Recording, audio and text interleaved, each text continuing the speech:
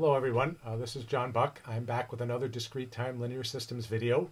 And in this video we're going to talk about the eigenfunction property of linear time invariant systems.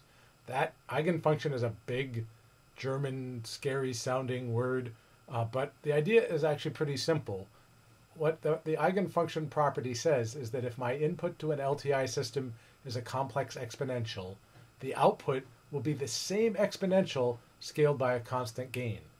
I may have different gains and often will have different gains for different exponential inputs, but it makes it very easy to find the output for find the output of the system when the input is an exponential. And the really impressive, useful thing about this is that this property holds for any exponential input and for any LTI system. All I need to know is that the system is LTI. So that's a really broadly applicable property. So in this video, I'll show you where that comes from, how it comes right out of the convolution sum, and then show you an example of how we might use this to find the output when the input is an exponential. All right, again, so my topic for today is the eigenfunction property of LTI systems.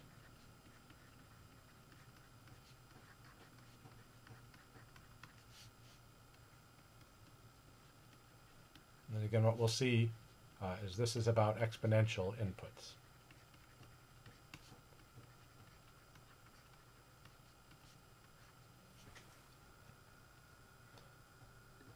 So the idea of eigenfunctions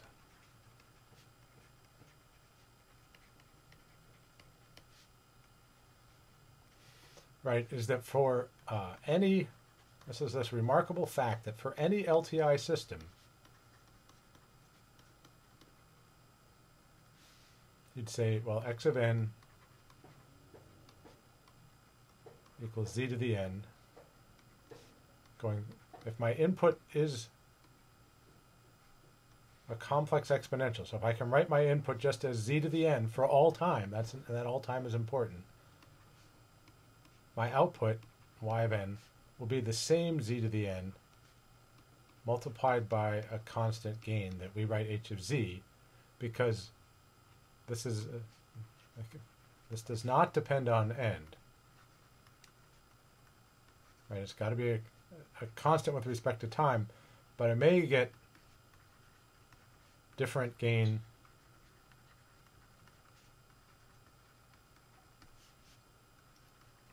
for different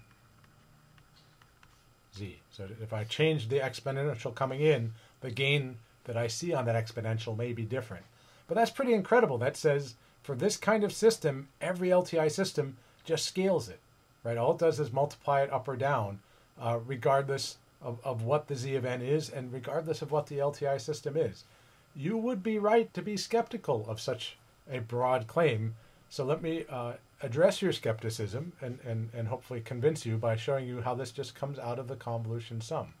Right? We know we've only got one way so far to find the output for an LTI system, which is to say the output is a convolution of the impulse response with the system. So let me look at what's going on here. I'm going to write this version of the convolution where I get h of k, x of n minus k, and then I'm going to plug in my my input here for x of n minus k, right? So if I plug that in, then n minus k, all the n's get replaced by n minus k.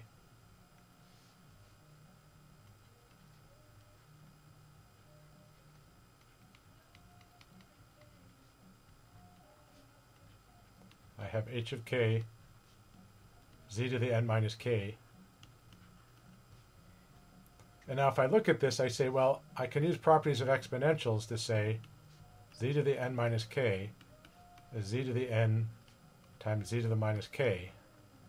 And so I can write it that way, and then I can pull the z to the n out front because it's independent of the sum. And all of a sudden, I'm looking pretty close to the result I was trying to get to, which is I can say this is z to the n, and I'm going to put all the rest of this inside parentheses here. What I have left inside is the sum as k goes from minus infinity to plus infinity of h of k, z to the minus k. Right, and now if I scroll down a little bit, I say, well, that thing in brackets is independent of n. So this is a constant with respect to time. So we can just call it maybe a function of z. That's what I meant earlier when I said we'll have different gains for different z's. But as a function of time, it doesn't change. So I can just say whatever exponential I put in, I get out the same exponential scaled by h of z. And so that's a really powerful result that comes out of this, and one we're going to use over and over and over again. But let me start by showing you an example of using it just for a very simple way of how I find that h of z, and then how it lets me find the output. So let me, I have this example here where if my impulse response is this signal here, which I should have made a sketch ahead of time, but this is a signal that would be 0 for negative time, and then we'll have maybe height 4 here at time 0, height 3 at time 1, and then 2 and 1. And so this is my h of n. And then I have this input that actually goes on forever in both directions. So that would be tricky to find the convolution. I could plug it into the sum and try to use properties of deltas and things like that, and I could get an answer for it. But it might take me a while to see how it's just the same thing by a constant. But instead I'm going to use that equation I had a minute ago where I said, well, h of z is the sum as k goes from minus infinity to plus infinity of h of k z to the minus k. So let me plug my h of n in here, right? I'm going to take this and plug it in here. And when I do that, I have the sum as k goes from minus infinity to plus infinity of 4 delta of k plus 3 delta of k minus 1 times z to the minus k.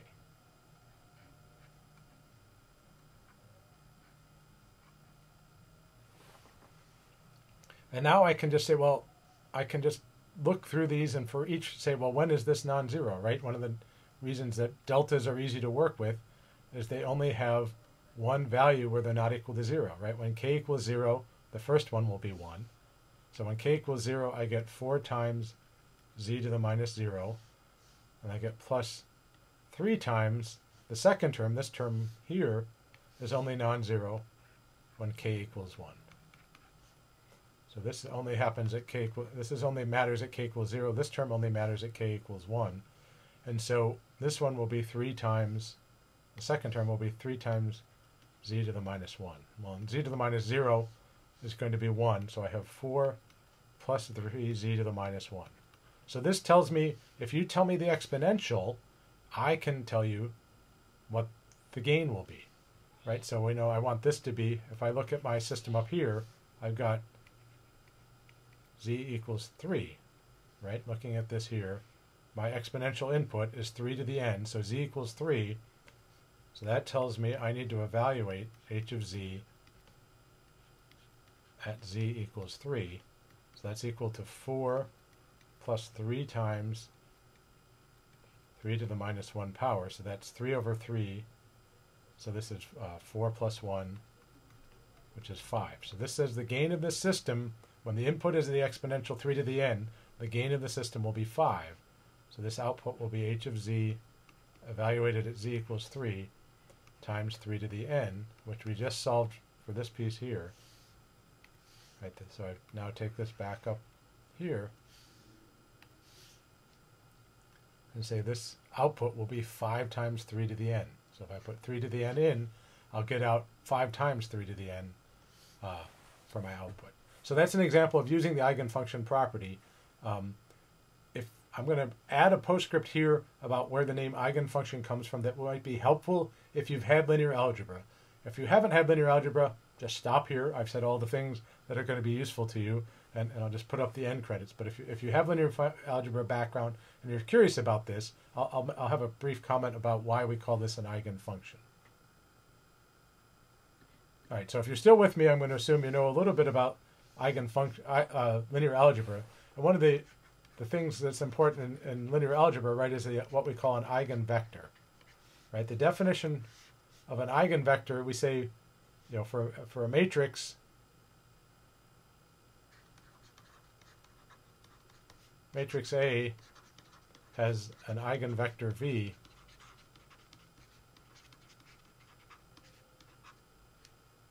if, right, we have A, well, we're going to talk about right eigenvectors for now. A times V is lambda V. So that if I multiply that vector by an eigenvector by the matrix, I get the same vector again, just scaled. And so this is starting to seem like suspiciously similar to what we just talked about. Imagine if I let, it's the same idea, except instead of just multiplying by a matrix for a finite size vector, imagine I let the matrix get bigger and bigger and bigger. And so the matrix, as it goes to infinity, would be like an LTI system that operates on x of n for all infinity. So in some ways, we're saying we can turn the signal x of n into an infinite column vector, right?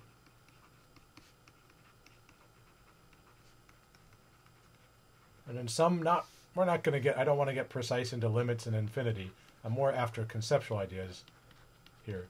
But I could just stack up all the values over all time going to infinity in both directions, right? And conceptually say, well, yeah, I could imagine having some infinite vector here that's multiplied by some matrix H that is implementing the LTI system. And what we're saying is what I'll get back is the same vector x scaled by some constant. Well, this is, and the constant I'll get scaled by is h of z. And this comes down to the remarkable fact that if I have what's called a circulant matrix, a matrix that would be made up of all the shifted impulse responses, I would get anything that's an exponential vector would turn in, or any exponential vector, or what's sometimes called a Vandermonde vector, if you've heard that name, multiplied by a circulant matrix, gives me back the same exponential vector scaled by a constant.